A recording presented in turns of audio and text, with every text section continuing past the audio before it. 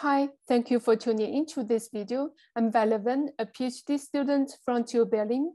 In this video, I'm going to talk about my current research project, Quenched functional central limit theorem for random walks in random environments admitting bounded cycle representation. This is a joint work with my supervisor, Jean-Dominique Doscher from TU Berlin and co-author Matthias Luig from University of Mannheim. Imagine a particle lands at the origin of a d-dimensional lattice and starts to perform nearest neighbor random walks along directed edges.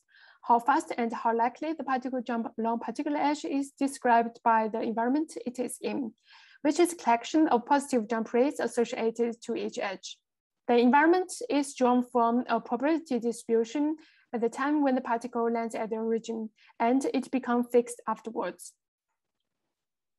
In particular, we consider the environment space that each element admits bounded cycle representation with respect to some positive integer parameter n.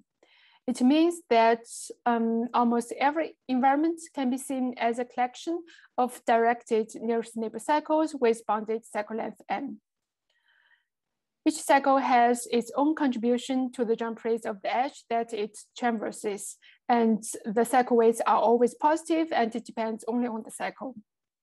Correspondingly, the Quenched generator when applied to some lattice function f is the sum of positively weighted increments of nearest neighbor jumps.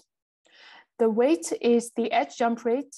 With the cycle structure, it can be exchanged for sum of selected cycle weights.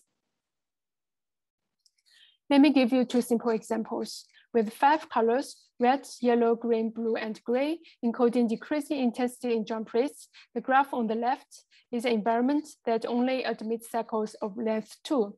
This belongs to the well-known random conductance model, which is reversible. The reversibility of the model, due to the symmetry of the jump rates on the same bond, can be easily destroyed by environment that has cycle of length that is greater than 2. For instance, environment that consists of only 4 cycles, as in the graph on the right side. Especially here on this bond, the jump rates are highly asymmetric. The intensity is very low in one direction and very high in the other direction. To investigate the macroscopic behavior of the random walks in the Quenched setting, we give ourselves 3 conditions. The first one is very trivial. It says that the probability space is invariant and ergodic with respect to any spatial shift in lattice.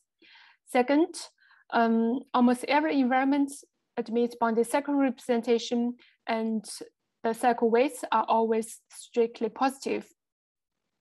Third, PQ moment condition holds for edge jump rates, with PQ being 2 constants that are greater than 1 and satisfy this inequality.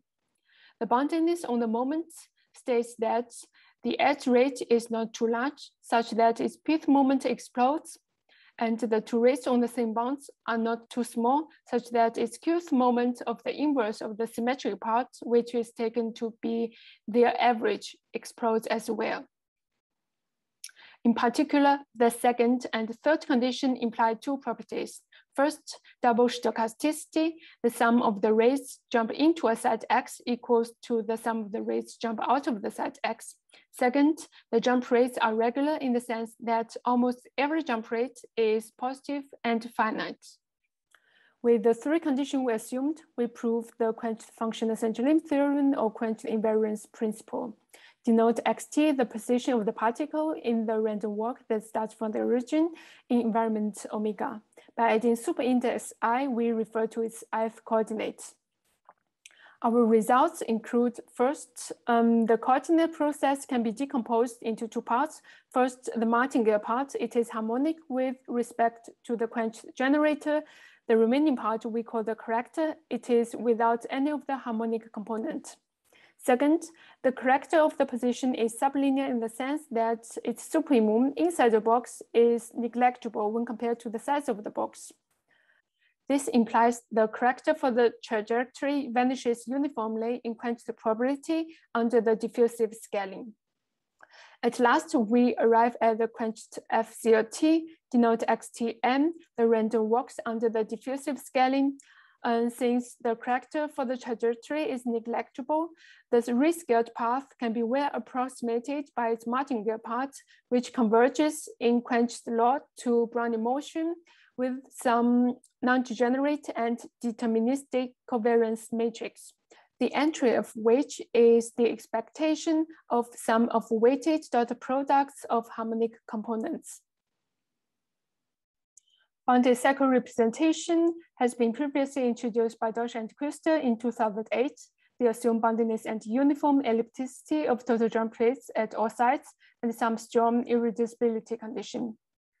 For Q of CRT in a more general W stochastic environment, Toth paper in 2008 assumed upper bound for the jump rate, strong ellipticity for the symmetry rate, as well as two other conditions on the stream tensor associated with the anti-symmetry rate.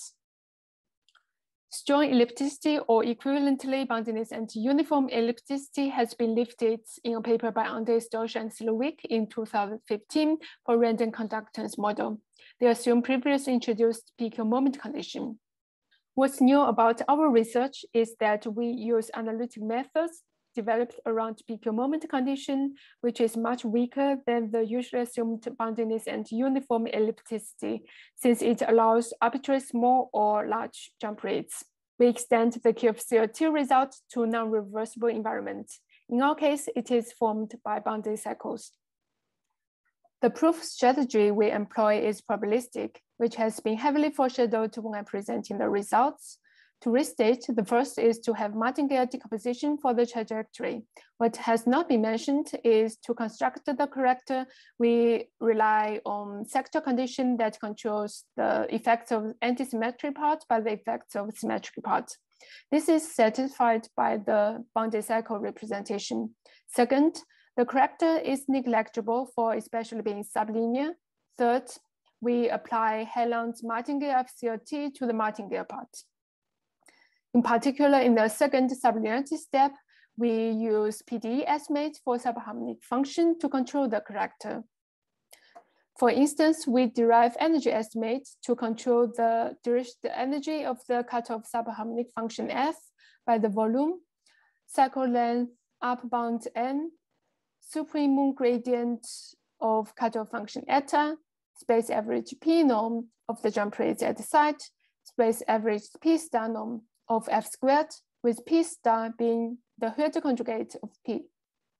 Together with weighted sublift inequality and Morse iteration, we get upper bound of the maximum of F inside the box. In the upper bound, the Qth moment condition on the symmetry rate appears in the form of space averaged Q norm of the sum of inverse symmetry rates.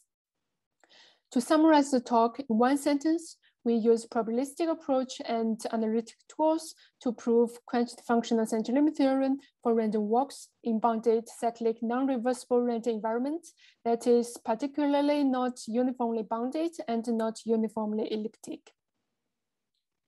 With the last slide showing a very short list of the references I used in this presentation, I end my talk here. Thank you very much for watching this video. Goodbye, and looking forward to meet you at the online conference.